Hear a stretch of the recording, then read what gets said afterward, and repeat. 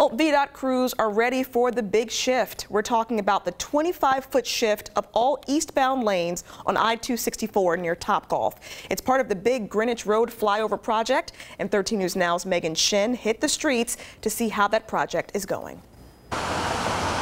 Drivers on I-264 East will soon see all eastbound lanes near Topgolf shift about 25 feet to the right. Virginia Department of Transportation Communications Specialist Jordan Ashley Walker says you might run into some slowdowns on your morning commute. We know this is the busiest interchange in the Hampton Roads region, and we really want to be mindful of the motorists going through the area. Crews will make the traffic shift between Newtown Road, exit 15, and Witch Duck Road, exit 16. Specifically, we want to make sure that people are aware of the new pavement markings that are going to be in place. Once that's done, the left and right shoulder of I-264 in the area will stay closed through the summer. All this work is part of the bigger Greenwich Road flyover project. The finished product goes over I-264 and will connect traffic coming from Greenwich Road to Cleveland Street. The project was scheduled to start last night, but Walker says they're planning to use the backup date to start the shift in eastbound lanes. We want to make sure that we have all the correct resources here. So it's expected to start tonight as early as 7 p.m. and into Tuesday at 5 a.m. It's a high priority, and we're looking forward to this significant step in the project. It's a big step in a project that'll affect your morning commute.